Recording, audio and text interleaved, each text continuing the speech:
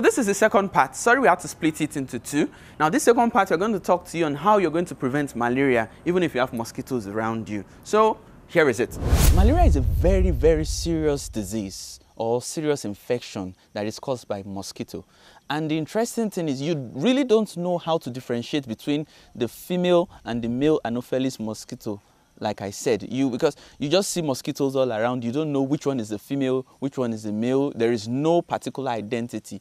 And most of the time, the mosquito may have bitten you already before you even recognize or realize that it is actually the female Anopheles mosquito we are talking about. So the best thing is to ensure that you prevent yourself from being bitten by mosquitoes.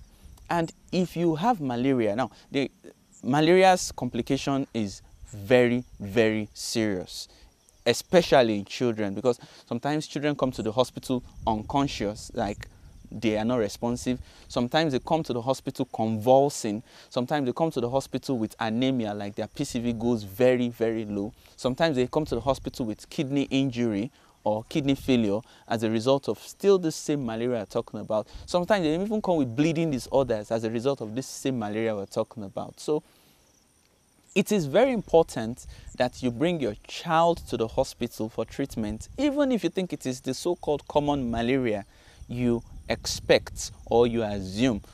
Also, in adults, malaria can cause other complications, like in elderly people or adults. It can make them confused to the extent that you may even think they are having psychological or psychiatric issues. I've attended to a lot of people that were confused in the hospital. They were just saying a lot of things and blabbing, and I understood it was because the severity of the malaria was already at its peak in them. So once you have malaria, it's not going to cost you anything to come to the hospital. Like I said earlier on, less than $1 would do a test of malaria for you, and you would have the results promptly.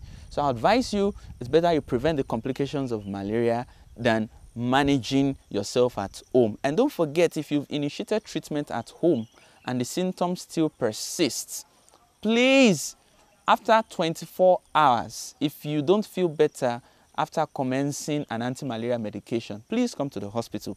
I didn't say 2 days now, I said 24 hours, 1 day, because it is believed that after initiating treatment, you should feel better. But if you do not feel better, and when I mean you do not feel better, don't forget the symptoms we said earlier on. If you still have poor appetite, or you're still running high-grade fever, that's temperature, or you're still vomiting, or you're still having abdominal pain, or you're still having any of these symptoms we said earlier on, please come to the hospital so that you can be evaluated further. So briefly, I'm going to talk to you about how to prevent malaria. Now, prevention of malaria is as simple as A, B, C, D. Like, there was a time I didn't have malaria for 3 years because I was able to exercise or observe A, B, C, D. And what is A?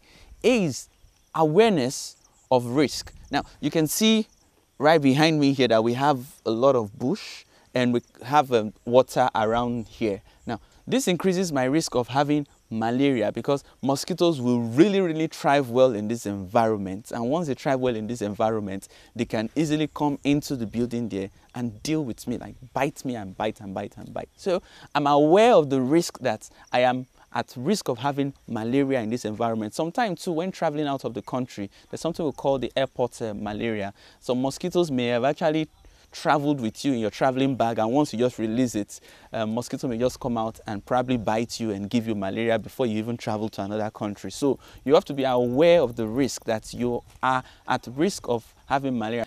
Now, the next thing we're talking about is B, which is bite prevention.